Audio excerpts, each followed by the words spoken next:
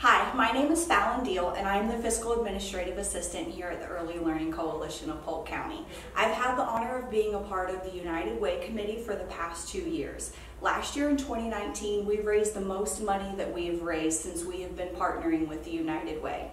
One of the great things that we did to encourage our staff to raise money is a penny wars.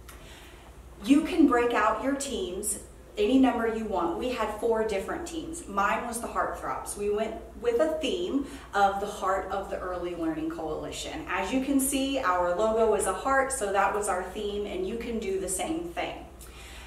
Another thing that we did was visit 4 different other agencies that the United Way helps.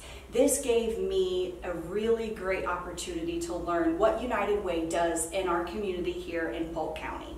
The first one was the Talbot House.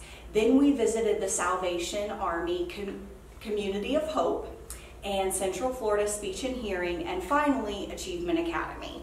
I never knew of these best kept secrets in Polk County. As a mother, I am sure that many women and other parents out there want to know what's available in our community if you're going through any type of struggles. The place that I found to be the most closest to my heart was the Salvation Army Community of Hope.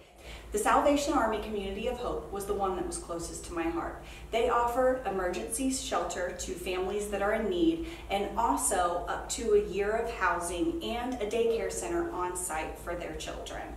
I really enjoyed visiting and learning about what they offer for our community. If you don't know what United Way does and who we partner with, please reach out to them. They can definitely help you and help everyone in Polk County.